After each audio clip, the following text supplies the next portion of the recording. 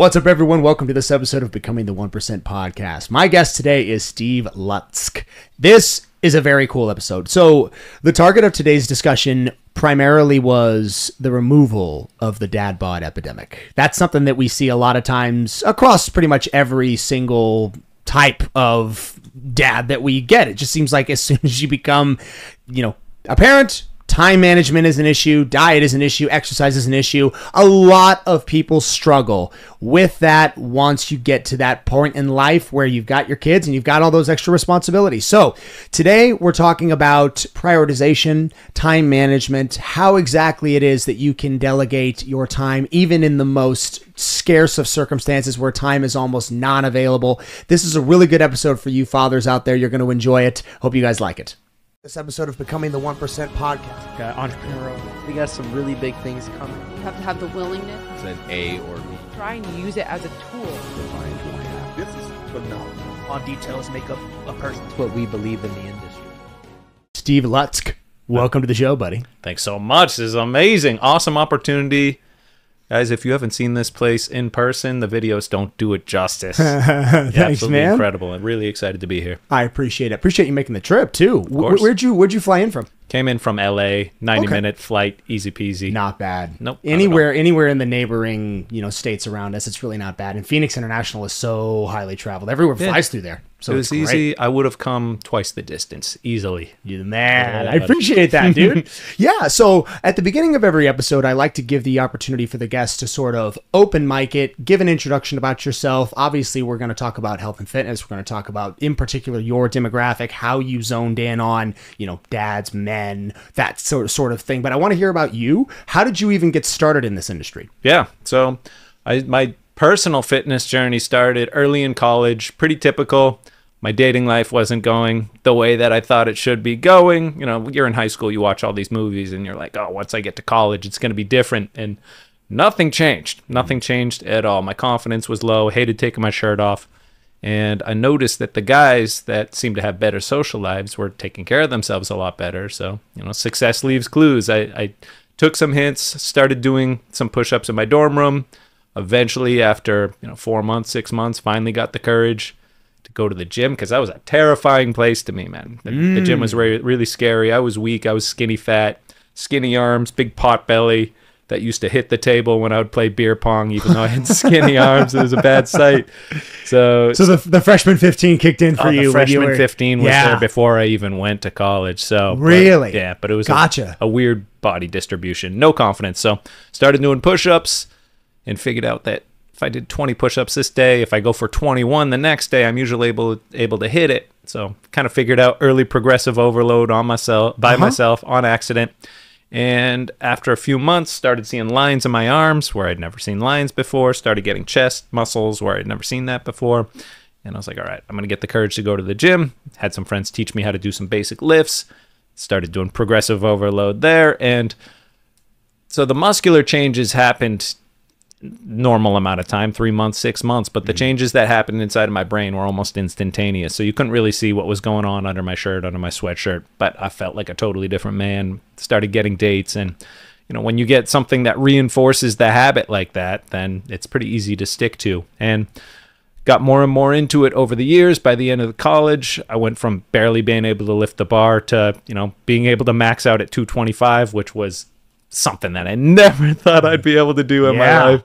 And moved to LA, pursued comedy, movies, things like that for a little while. And I wasn't making money with that. It's really tough to make money with that, especially when you first start out. So I was bartending. To supplement my bartending income, I started a personal training business. Didn't think I was going to like it, because it's like, I like this thing. I don't want to hate the gym because it becomes my workplace. Very good point. I was a little hesitant to do that at first, but started training friends. Then I turned out I liked it. Then I Googled fitness marketing. I found this guy, Bedros Keuilian, and I learned how to market from him. I started a boot camp, and I was like, oh, wow, I have control over this. I don't have control over whether or not a casting director chooses me. It doesn't matter how talented you are. You're not the gatekeeper there. But if I work really, really hard and become a good trainer and figure out the marketing, get better at communication, sales, all that stuff, then really the sky's the limit. So I fell in love with the fitness business, Had a personal training business, boot camp for 6-7 years, went online in 2017 as kind of a side hustle just to supplement my personal training income.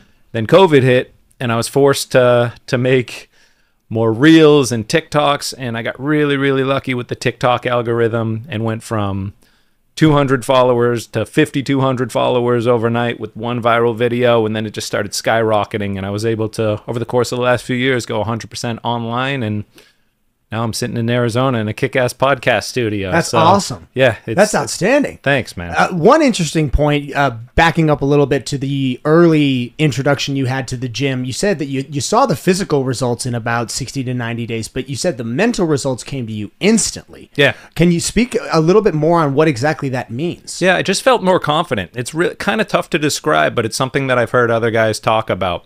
You just carry yourself differently.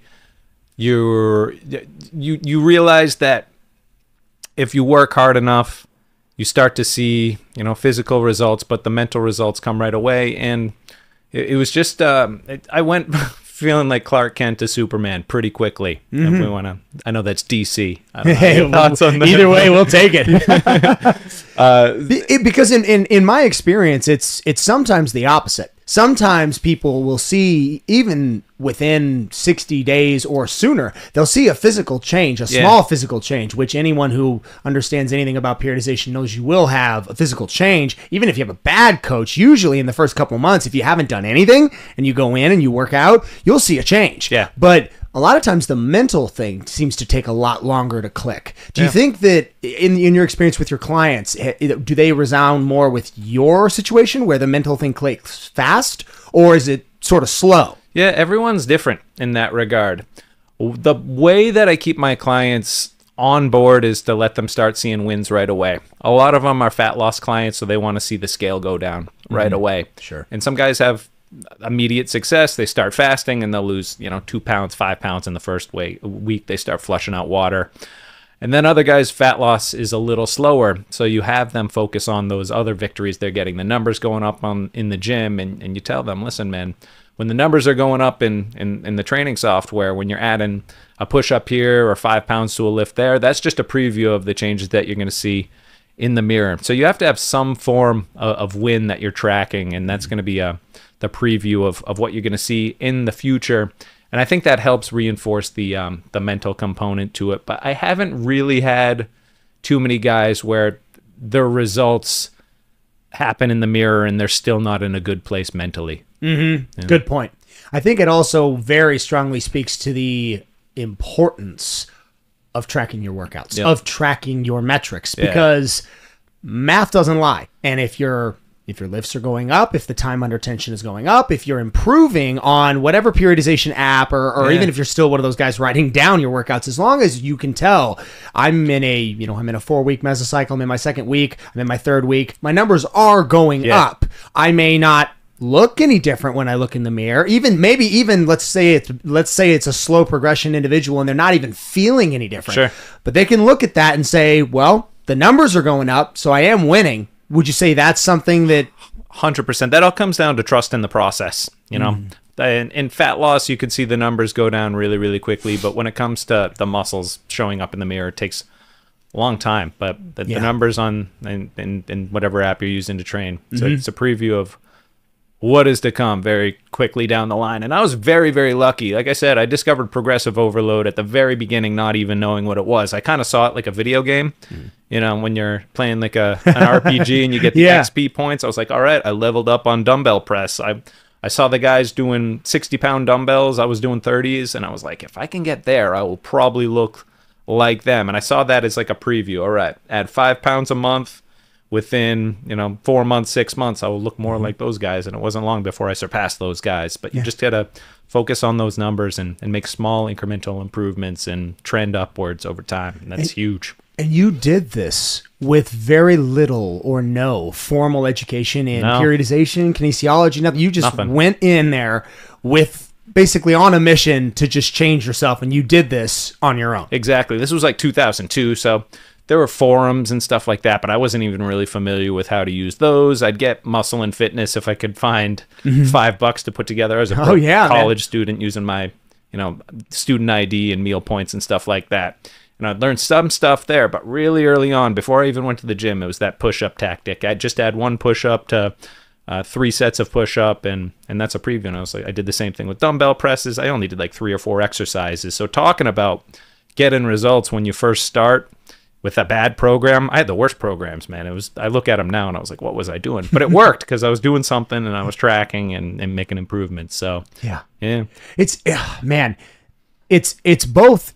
Frankly, it's very encouraging. When you hear a story like that, when people hear your story, that has to resonate with a lot of them. But sometimes as a coach, when I hear stories like yours, because our stories are very different. I had the formal education well behind that. I did sports and everything since I could walk. But when I hear your story, it's exceptionally encouraging. And it also makes me want to just grab onto the audience and tell them, look, you may be overcomplicating this. A lot of times it feels like as a coach, you get peppered with questions, especially from beginners, which is a good thing. It's a good thing to find somebody who's more ahead of you in something, in anything, and ask their advice. That's a good thing. But sometimes I just want people to go to the gym. Yeah. Sometimes I just want to tell them, okay, you sent me 3.5 paragraphs worth of information that you're requesting. How many times this month have you set foot into the gym? Sure. Oh, well, I'm planning on hitting it. So I'm like, okay, well, in the time it took you to write that paragraph, you probably could have gone and at least done some push-ups. Yep. You could have done something.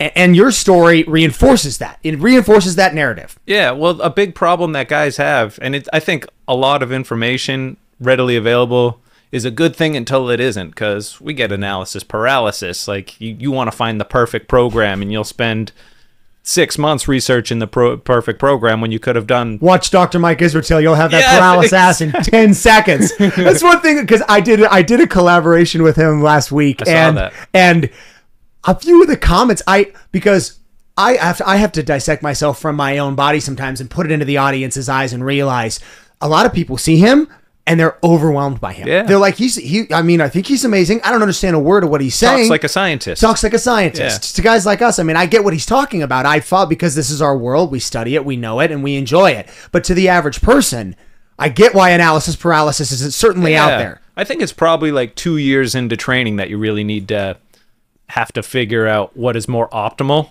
Because working hard with a mediocre program is going to be better than half-assed effort with an expert level crafted program. So absolutely. So just get in there and work really, really hard. So I think little things that can help are getting used to training to what failure feels like. And I learned that from push-ups. Like I was really, really focused on just getting one more push-up, and you really have to go into that mentality. Like, gun to my head, could I do 1 more rep? Could I do 2 more reps? And you don't have to do that every single set, every single exercise, but you have a half decent program and you're taking a lot of your sets close to failure and you're improving from workout to workout, you're going to get much better results than having someone like Dr. Mike Israel do a perfectly programmed, 3-phase, 12-month cycle. So just get in there and get after it and get used to training hard. That's that's kind of something that you can't teach, that you kind of work up to. Really, really grind on those sets. Get comfortable being uncomfortable. Get comfortable being uncomfortable. That works for fitness. That works for all kinds of aspects of life. And that's another thing. What I learned from fitness, I brought with me into my professional life and all different aspects. So you can learn a lot about life just from doing push-ups and squats. Absolutely. And it's amazing. It's an essential. She doesn't call you back. The date falls through. You thought it went well. It didn't. All right. Well, that's failure. Yeah. You start a business venture. The venture falls through the cracks in the floor. It fails. It falls on its face. That's failure. But if you get used to the feeling of failure, especially failure in a physical form, it somehow turns the volume down on failure in real life. It does. For me. Yeah, and then you could say the same thing about acting in LA. Get used to being rejected, get used to failing, and don't attach any emotions to that. Notoriously tough. Yeah. Acting in Los Angeles, it's like the casting couch. It's like notoriously tough to become an actor or an actress in anything. Yeah. Luckily, I never saw one of those. That's good. Casting couches. When you were doing it, was that before or after the Me Too movement hit? Oh, that was way before. Way before. Yeah, I was acting we're trying to act, I should say, late mid 2000s, like 2007 to 2011 11. So Gotcha. Yeah. Did you find that anything, because it's interesting. I never took it into any sort of a career path, but I did it in high school and whatnot. I always had a dramatic side. Do you find that those types of character qualities actually converse when being a coach or being an influencer or being whatever it is you're trying to present to a camera? Do you find that you're much more comfortable in that setting because of your background? 100%. So I didn't really have any success with any type of dramatic acting or being on camera for a show or anything like that. But I got a couple of small commercials, and I did a lot of training for commercials. Those really interested me. So the cool thing about commercials, at least 10, 15 years ago and beyond that, is you could book one national commercial and get residual paychecks in the amount of 6 figures for an entire year. So you book 2 or 3 commercials for the year. I love that idea. I mean, it would have been cool to be on like a sitcom or something like that, but booking 2 car commercials and making $200,000 a year, who wouldn't want that? So I took my commercial training seriously, and commercials are 30 seconds, and you got to be happy, and you got to be big energy, and you got to be able to sell a product. So I took the training from that, I put it into my reels, put it into my TikToks, and I think that served me a lot. I still hear my acting coaches when I'm making my TikToks or my short form videos. Smile, Steve, bigger, Steve, smile. Whatever you see on, whatever you're doing, the camera will amplify for 10x. So if you're phoning it in, the camera is going to show you that you're phoning it in 10 times. But if you're big energy, if you think you're big, you need to go a little bit bigger, and that's what's going to capture people's attention, and that can lead to a lot of success on social media. Oh, absolutely. Yeah. And when it came to in-person dialogue, recorded conversation, for me, I mean, I had to take a master class on public speaking. I had to, because we started this and I was astounded at how bad I sounded when it was done. It was almost unwatchable. And just like you, people need to understand that if you're going to go into any kind of marketing, any kind of media, it's like working out. It's a muscle. If you don't flex it, if you don't know how to train it, if you've never been coached in it, you might actually need to go out and seek that sort of thing in order to really get it. Some people, I'm sure, are much more natural than others, but even people who are great like that, they still have training. Oh, 100%. And you need to put in the reps, just like anything. So I feel pretty comfortable on camera for TikToks, but podcasting, you've done how many episodes? Hundreds, probably at this point. What are we at? Probably 90. I think we're darn close to 100, aren't we? Close to 100. That's close to 100. That's a lot of hours. That's a lot of hours behind the mic. I've done maybe 10 of them. Yeah. So you're better at this than me. But no one saw my first 1,000 Instagram posts, and you just got to keep grinding out those reps until you're as good at podcasting or Absolutely. as anyone. So yeah, it directly relates to everything. Shifting gears and going toward what now you have deemed your target audience, which, correct me if I'm wrong, you would say it's men, fathers, specifically fathers who are trying to reverse the dad bod epidemic. That's about right? The dad bod mandemic, dude. Yes. Ooh, I dig it. Yeah. Well, we can, I think, comfortably say that, I mean, obesity is the real pandemic. Obesity is the real problem that we see here in America. It's not going away. In fact, it's getting worse. It's getting worse How, by the day. First of all, how did you land on that niche demographic? Because that is a very, very specific group of people. And what is it that attracted you toward men wanting to lose the dad bod? Right place, right time. So 2017 was when I started my online program. My boot camp that I had for years in LA was all ages, all sexes, and not really niche down. And it was fine. It was great. But when I went online, I got a coach for that, and they said, you have to niche down. And I said, I want to work with guys around my age. And right around that time, a lot of my friends were starting to become dads. And at the same time, dad bod became a popular term in the vernacular. So as far as I know, I'm the first guy online who started talking about dad bods, and I just ran with it. When you're first to market like that, you get the advantage, and I really targeted that niche. There was guys that I could relate to. A lot of my friends, I saw the problems they were struggling with. I did a lot of surveys. What are the types of things that are giving you the biggest issues? What specifically is causing you to continue to struggle with that issue? And so I based my program around that. And can you answer those for me? Those 100%. Are two very, very good questions. Start with the first one. So obviously when you're a busy dad, you start to have kids, the first thing that goes away is your time. You don't have 5 days a week, 6 days a week to train 2 hours in the gym. Mm-hmm. You don't have necessarily a lot of time to cook every single meal. All right. So you have to be really, really optimal with both those things. You need a way to be able to train that works your schedule. So maybe getting to the gym just 3 times a week. And since your workouts may have to just be 40 minutes, what are we going to focus on? We're going to focus on compound lifts, the lifts that give you the best bang for your buck. So, wrist curls probably aren't going to be the best option, but a squat or a thruster or something like that is going to serve you really, really well. And if it's really well structured and you understand the basics of progressive overload, and do things like supersets and other things that help you utilize your time, then you're going to have a solid workout program. You're going to be able to get results.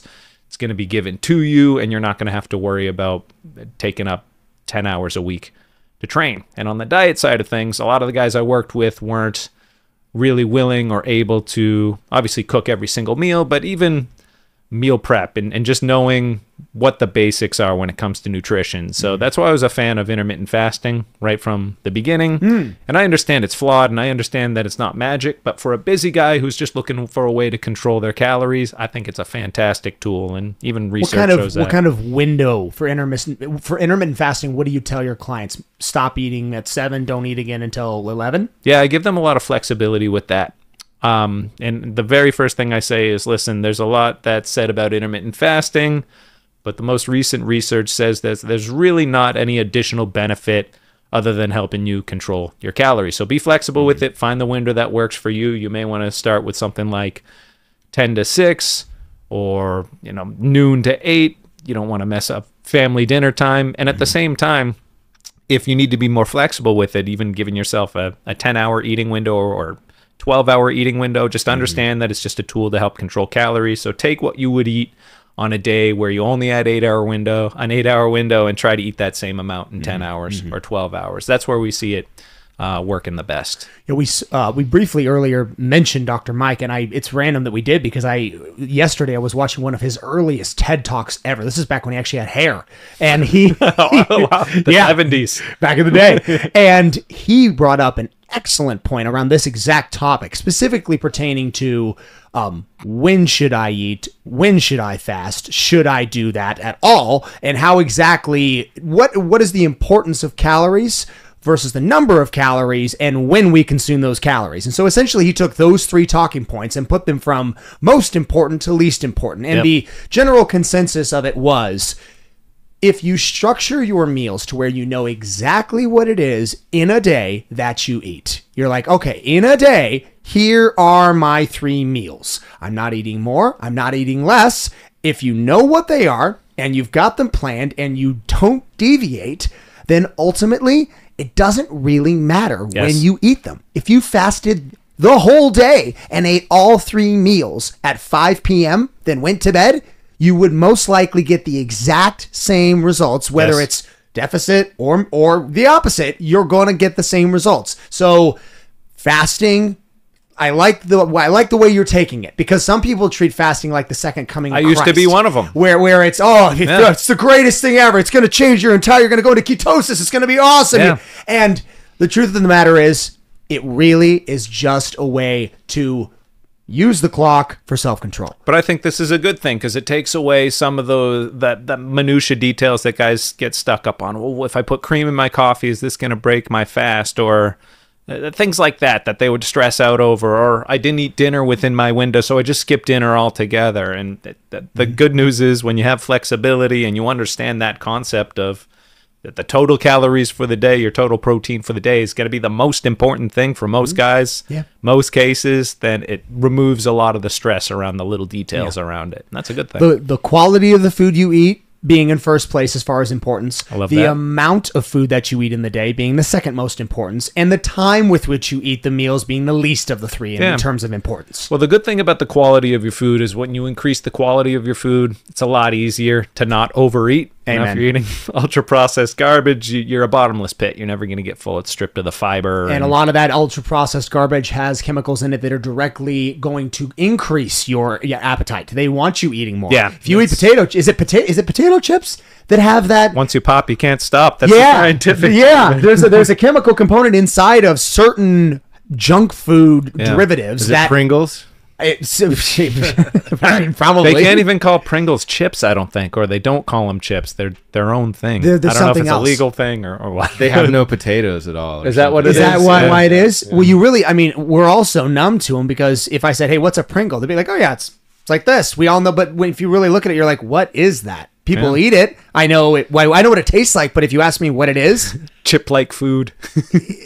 I don't even know if the actual definition of food could apply to what that is. No, for sure. There's some stuff we put in our bodies that it's very, very scary. Yeah, well, it's designed by the scientists to make it as palatable and delicious as possible, so that you consume as much of it as you can. And there's a time and a place for it, but you don't want it to be the basis of your diet. When you focus on protein, you focus on fiber, you focus on stuff that I call it the great grandpa rule. If your great grandpa recognized it, there's a good chance that there's a good place for it in your diet. And if it would have given your great grandpa a stroke by walking down the cereal aisle and seeing all the colors and the craziness that's going on in those middle aisles of the grocery store, then you're going to want to minimize those. Yeah.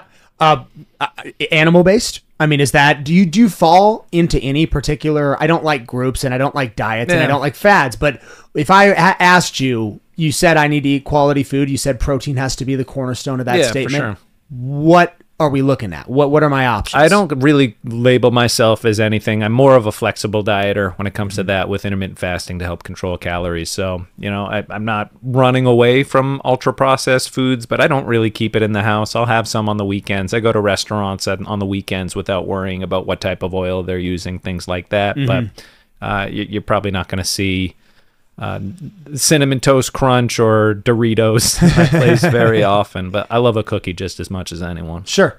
Yeah. And when it comes to the eating on program or eating off program, it's important to know which one is which and where you're at with that. Yeah. A lot of people don't really understand the difference between eating on program or off program, so they kind of just eat and then they wonder why nothing is really happening, or worse, they're getting worse. Yeah. And that's what the first thing I ask them, like, okay, well, what do you consider to be your program? I'm not even saying my program because I don't really write meal plans. What is it that you consider to be your everyday, consistent, healthy meal plan? And when are you cheating?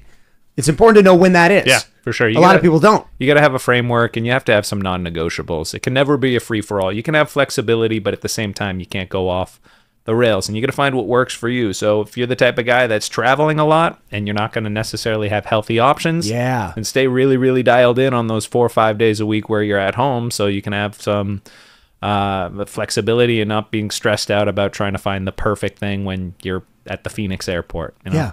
What do you say on the topic of time management is certainly one that comes up a lot for Yeah, that's parents. big. Yep. Parents, but dads certainly. What do you speak to that when people say, "No, I just don't have time"? Yeah, there are a few things. Don't make me do a time audit on you. That's the first thing, because I'm going to find 6 hours of Netflix. I'm going to find all kinds of stuff that's filling up your time. If Jay-Z and Oprah have enough time in the day, you have enough time in the day. And everybody's got challenges, but doing as best as you can to plan out the week, meaning on Sunday, figuring out what days and times you're going to work out, making it non-negotiable. All right.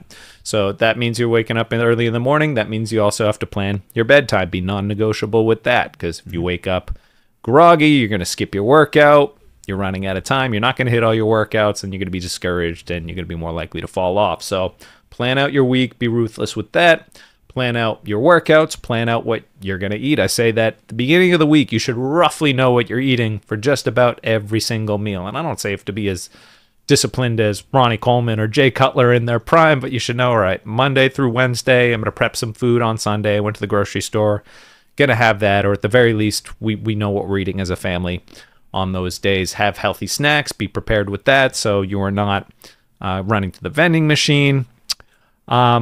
And then waking up early, I'm big on that. You want to make sure that you're starting off every single morning in control. You don't want to be in a reactive state where you're stressed out, because that just sets off all kinds of triggers. You're going to be stressed out. You're going to jack up your cortisol, and we don't want that chronically elevated. So the more you can prepare the week, the more you can prepare to win. And you just got to be ruthless with your timing and time management. Anyone can do it if they really want it. Absolutely. A very common theme that I run into with my clients who are parents, and I'll just say parents because I get both. Parents will a lot of times use their children as their reason for not eating right. I have to eat what my kids eat. or not going to the gym. I don't have time to go to the gym. And I use what I like to call the airplane analogy, which is that if your airplane goes down and the oxygen mask drops, what's the first thing they tell you to do? Yeah, put it on yourself. Put it on yourself. Yeah. And then after it's securely fastened on yourself and you feel confident, then you put it on your kid. Your children should not dictate your health. You are responsible for theirs. They are not responsible for yours. Yeah. You are the adult in the equation. And in order to provide the best possible level of care for anyone, kids included, you have to set the example for health. And it seems like this can have a wide spectrum of results. We see, as I mentioned earlier, we have an obesity epidemic. Yep. And how many times do we see obese parents with obese kids? Just look at Honey Boo Boo, you know? that's the first example that comes to mind. Well, this is an awesome point, and the kids notice everything. They're going to see you sitting on the couch drinking beer and eating pizza, but they're also going to see you getting on the ground and saying, no, Dad doesn't eat that. That's a sometimes food, and doing push-ups and playing sports and things like that. So to say that your kids are the reason you don't want to work out is totally flawed. Your kids are going to want a healthy grandparent someday for their kids. Your kids are going to want someone that is there in their late 70s, 80s, and beyond, and not hooked up to oxygen and not on a ton of meds. So the way you have to look at it is be the example that you want your kids to be someday. And like I said, when it all comes down to prioritization, if you prioritize... Amen. If you don't prioritize your health, then that's going to reflect. That's going to affect generations. So it's not always easy. I mean, I was very, very lucky, and I don't know how much this affected me. You know, I never talked to a therapist to do a deep dive, but very, very early on, and I don't think she realized she was doing it, but my mom was going to aerobics classes at the YMCA, and I was 3 years old, and I remember this. Some of my earliest memories. And this is what moms do. This is mom's exercise. And, yes. All right, it's normal. And I remember throughout my childhood, her taking me to the YMCA. I'd go to the play area or whatever, and she would normalize it. So at the same time, if she wasn't taking care of herself, it would normalize that. So I think it's one of the best things that you can do. And I think taking that effort is going to impact you. Obviously, you're going to feel better. You're going to have more energy. You're going to come home from work and not be running on fumes. And it sets the example for them to be able to do the same thing someday. Mm-hmm. A very controversial way to sort of water down everything you and I just said to one very simple question. Should parents prioritize their health over the health of their children? What do you think? Well, I think there's a balance. Obviously, you have to be there for the kids. You know, if the kids are home alone because you're at the gym, then we have a problem. So I think there becomes a balance. So that being said, you don't necessarily have to be super jacked and competing in powerlifting, but just getting yourself to a healthy body weight, healthy body fat percentage, and making good choices to your diet, I think that's going to go a long way. So you have to find that balance that works for you, that prioritizes your health and gets you moving and gets you, statistically healthy rather than just being super aesthetic. Mm-hmm. You found your way to your own health and fitness on your own with very little help or any external factors. If someone is trying to take that first step, how would you recommend that they start? I would say, like I said before, that I don't think going on Instagram and scrolling for hours and days is the best advice, but I would say maybe just get like one book or do one program and stick to that and see it through to Do you have a recommendation? A book, a program, a coach? Man. Well, anything? Obviously me. Obviously if you're a you. busy dad, come to me. But resources that help me out. If you just want a quick book, I mean, Mike Matthews had a good one, Bigger, Leaner, Stronger. That was good. On the nutrition side of thing, Alan Aragon's book on flexible dieting, I think was really, really good. I would say just pick one thing, follow it to the letter, and see it through to the end instead of bouncing around from shiny object to shiny object. Find a really good coach. Yeah, that's another alternative. If you are somebody who, I'll say this. if your big excuse for not reaching the potential that you want is because you don't have time, which, as you stated, you and I both know that's flawed. You don't have it's not that you have not enough time, you have not enough prioritization. But that being said, let's say for the sake of argument that your time is just really crunched. Yep. Well, if your time is extremely crunched, then it stands to reason you are probably, if we're talking about somebody who's got a family and somebody you're probably working a lot. That means you're making enough money to get a coach. That's true. Go out. If your time is crunched so bad that you don't have the time to research any of this, and you know that about yourself, and that's held you in place for this long, go get a coach. Coaching is awesome. Coaching's changed my life. I have my own coaches. I currently have my own coaches, and to get me out of my comfort zone. And the biggest benefit I found with having a coach isn't necessarily them telling you the exact tactic to do, but when you're around other people who are doing it, it normalizes it. Like, oh man, this person's doing this thing with their business, or this person's getting a 6-pack with the same exact resources that I have. Mm-hmm. Oh, this is what they're doing. I can do it too. So it takes out those limiting beliefs when you see other people that you're surrounding yourself by doing the same thing in a very similar circumstance to you. So yeah, coaching is absolutely incredible. And if you're spending more on your bar tab than you are on your fitness, then we really have a prioritization problem there. Oh, yeah. Oh, 9 times out of 10, there's an imbalance in where you're placing your resources. Yeah. Almost anybody can go out and get themselves a coach. 100%. I'm not telling anyone how to spend their money, but just look at your bank statement. You're going to be surprised. How much are you spending on stuff that's not serving you versus how much you spending on stuff that is serving you in a positive way. And you may be surprised, you may be really surprised. So do that self-audit if you need to. Mm-hmm. Yeah. I think that's an important thing for all of us to do, no matter what kind of subject we're talking about. Figuring out where you're spending your money and where you're spending your time. Yeah. How much of it is going toward things that serve you and how much of it isn't. I mean, that's something that, I see that every April, man. Isn't that the truth? Yeah. Yeah. But I see it more and more. The lack of motivation, the lack of time management, and I think that's probably the one most common thing that the people who come and talk to me state as the issue is that they don't have the time to put toward this. Well, another important thing I forgot to touch on, big part of my program, is I make them set goals. I think goal setting and having a vision is really, really important. Mm-hmm. You know, having something to focus on to reverse engineer, you're going to find the time. Like if you look at what you're currently doing and ask yourself, where's this going to take me in 20 years, 10 years, 30 years, whatever the time frame may be. And you look at, give yourself an honest look at how those habits are stacking. You may have like a really, really big shift in how you're thinking. Oh my God, if I keep doing this, I keep putting on 2 pounds a year, 3 pounds a year, then by the time I'm 60, I'm going to be obese and statistically setting myself up for heart disease. But if you reverse engineer that and say, all right, I want to be a healthy weight, I want to be active, I want to be the type of guy that, you know, still plays basketball with the kids, then having that clear vision and then revisiting that every single day, you're going to change how you set up your week. Yeah.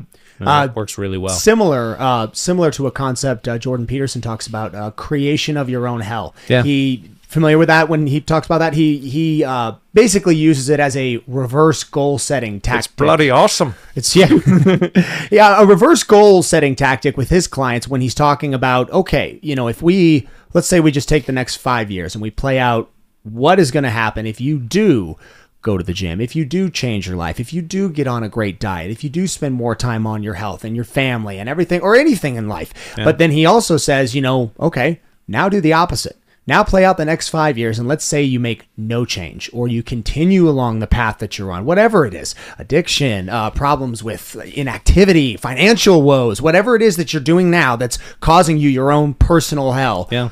Play that out to its conclusion in 5 years. If that doesn't scare you into choosing option 1, well, then you have a bigger problem. But that should be a motivator in and of itself. I'm 60 pounds overweight.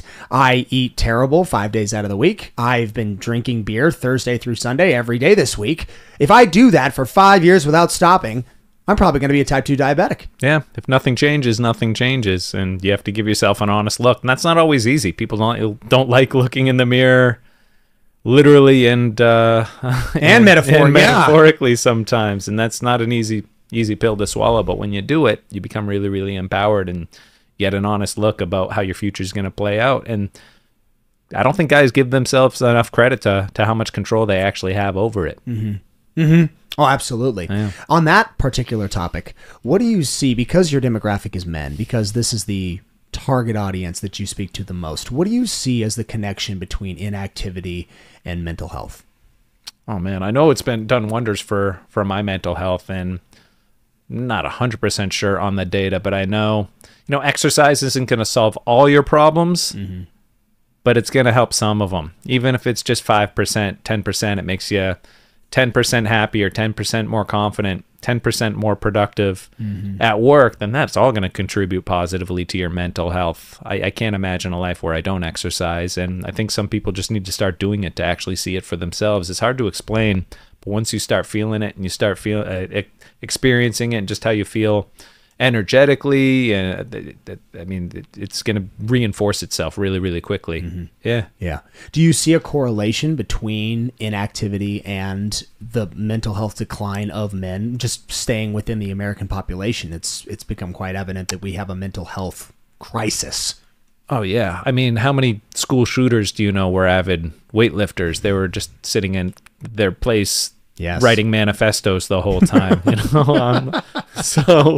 I'm not saying that's the solution to it, but I think any mental health it's a program correlation, should have, if not a causation. It's certainly correlated. It's definitely a correlation. No Yes. denying that. And I think mental exercise should be part of any mental health journey, even if it's just going for a walk and listening to a good podcast like this one. I think that's going to help you a lot more than isolating yourself. What they found is that some of the people that are living the longest, that there's a dietary component to it, there's a little exercise component to it, but just making sure you have good mental health and surrounding yourself with other people and having good relationships is another huge component. So, absolutely. yeah. And it happens to us all. It doesn't even matter what your lifestyle is. We all have down times, down days, maybe even down series of days where we just don't feel that great. We're human, 100%. Yes. But whenever I get somebody, on the off chance I get on this conversation with someone in a very serious, intimate setting, and they tell me that they're dealing with something like this, I tell them, okay, well, I'll tell you what, man,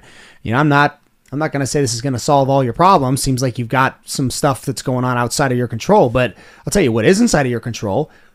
Wake up with the sun for the next 3 days and watch it rise. Go immediately into some sort of a workout of some kind, 20 minutes, 30 minutes, like nothing. Eat. I usually say eat animal-based, but eat organic, animal-based, and veggies. Eat what your grandfather could catch or grow for the next week. Do those things for 1 week, and come back to me next Tuesday. Tell me if you don't feel better. Yeah. You're not going to be transformed physically, but your mental state. Tell me in 1 week you don't feel better. Yeah, it's probably going to be a lot better. That's one of the things I love about fitness. There's so many things that are in our control. We can't control traffic. We can't control the weather. You can't control what other people think about you, but you can control how you treat your body. And your mind and your body are directly connected. And when you're moving your body and you're treating your body well, you're going to treat your mind well as well. Also, what you put in your mind. That's a big thing, too. Oh, for sure. Especially, I mean, right now could not be a better time to be having this conversation. We've got an election year. We've got a down economy. People are struggling. Right now, all those things are happening, and all those things are out of your control. We're going to have the election whether you want to or not. All these things are just going to happen. But you don't have to sit there and just watch the news. That's another single thing. There's a component to that there. I don't know if I'm going off in a totally different direction here, but if you listen to enough people telling you that you have no chance or that you're a victim or the odds are stacked against you, you're going to start believing it. But if you listen to people who pump you up and tell you have control and to start taking ownership and you start applying those principles, you're going to find that that's the better path to go down. So put good stuff into your brain. So start surrounding yourself with different people. Start reading different books. Start listening to different podcasts and watching different stuff on the internet or on TV, and you're going to dramatically change how you live your life and how you feel. And that's something that's easy to do. That's, like I said, 100% in your control. Yeah. You mentioned people. That's another enormous one. Look at your 5 people. Who are your 5 pillars? Who are the 5 people that in your week you see the most? How are they? Are they impacting the way you think, the way you speak? Are they toxic? Are they depressing? Are they positive? Do they actually want to see you succeed? Yeah. Very few people want to actually see you succeed. Try to find people within those 5 that actually do. That's a huge one that I think, and that's a tough one. Just like, not being able to look in the mirror, literally or metaphorically, not being able to look at your 5 people around you and say, I need to get rid of 2 of these people. Yeah, two I've of had these to do that. people Sucks to do. Sucks to do. Yeah, you don't necessarily have to have. Feels like a breakup. It does.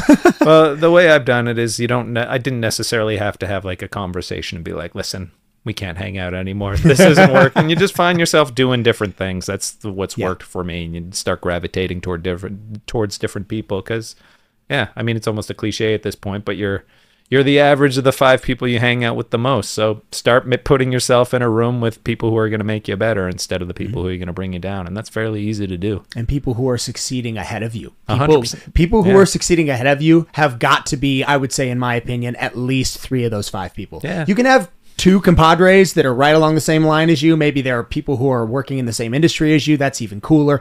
But you need 3 people in your 5 that in some area of their life, they're succeeding above you. Yeah. Because it gives you something to shoot for. You can't just exist in an echo chamber and think everything is awesome all the time because you're doing it. You need to see, oh, he's doing something that I'm not. He's doing it really, really well. I need to try to emulate some of that in my life. 100%. It normalizes it. When things are normalized, you realize you can do it too. I think Henry Ford said, never be the smartest person in the room. He said he just surrounded himself. He said, I was a dumb guy, but I surrounded myself by brilliant people and they did the work for me. And there's a lot to be learned for that. Absolutely. Getting past the wall of insecurity and realizing that if you're the dumbest one in the room, you have the most to learn. And that's a good thing. That's not a bad thing. Yeah, and that's not a hard thing for me too. Yeah, same here. Same here, man. That's why I love podcasting. I get to talk to people that are totally different than me, that are usually succeeding ahead of me, and that I get to, get mentorship from. Yeah. That's why this is great, getting to have conversations with people. Let me ask you this. You've had a lot of talented and successful and very brilliant people on this podcast. Sure. Not including me, but have you found that your life has just gotten better from being able to interview and pick the brains of people? Definitely. Like that, yeah. Definitely. Who has had the biggest impact? Are you comfortable sharing that? Depends, man. It's hard to pick one person and say they've had the biggest impact because everybody in here comes in and talks about things that are different. Miguel Aguilar, he had an incredible story. He's the president of Self-Made Training Facility. I don't know if you ever heard of him. No, He's I'll have to look him up. Incredible. It's different. Everybody comes in and talks about something different. I mean, Sammy the Bull didn't impact my life in any way, but hearing him talk about the stories of his past was so captivating, and it taught me a lot about storytelling. I mean, it taught me a lot about how bad most people from our generation are at telling a story and how good people from his generation were at doing it. Yeah. And so everyone's different. I think I try to learn and remember 1 or 2 things from everybody I talk to. It's Heidi Powell. She's incredible. We talked about weight loss and nothing else the entire time. And she just has such an incredible perspective on it. How she used to get her clients and literally live with them and literally spoon feed them the way to progress through that television show. Everybody's different. And sometimes it's not always like good things that I learn. Sometimes I'll have a guest on here. I'll be like, wow, you know what I learned? I don't ever want to be that asshole my entire life. Yeah, and that's happened too. You gotta have the really, really, really bad ones in your circle as well. Imagine you gotta meet them to not go by. Well, you have to be exposed. I think it's unhealthy to never be exposed to toxic people, because then you'll exist your life in sort of like a sheep's wool, where you think, oh no one out there would ever really hurt me. Nobody out there would intentionally take advantage of me. Yeah, they would. They would. I've seen that. It sucks. But you need to know you need to meet those people, and you need to talk to those people, and you just realize who they are. You learn to recognize patterns and how to avoid it too. So who's your dream guest? Who would you love to have on that you haven't had on yet? There's a few. You got to speak to this too. I would love to interview Tim Grover. Yeah, I would love his books. I don't want to say. I mean, Joe Rogan, sure, but everybody would like to do Joe Rogan. Man, I would love to interview Shaquille O'Neal. Oh, he's awesome. I would have given anything to have interviewed Kobe Bryant. He would have been great. He would have been the number one guy I probably would have wanted to meet with. Yeah, either of those guys would be incredible. Yeah, all the, good. The Rock, though, honestly, no, probably not. That would Really? be, nah, that'd just be me wanting to ride the clout. The Rock, frankly, You guys can do a shot of tequila and push the sled. I'm not gonna say it wouldn't be a lot of fun Yeah. to do. I mean, we would be lifting with The Rock. That'd That be would be amazing. incredible. people's elbow. I'll tell you what I would like to do. I would love to interview Shane Gillis. Shane's hilarious. Shane His special is Gillis would great. be hysterical, Yeah. especially after I just watched Tires. I don't know if you've seen that yet. I saw that, You yeah. watch it? I Yeah. loved it. It's I've really seen funny. it twice. It's hysterical.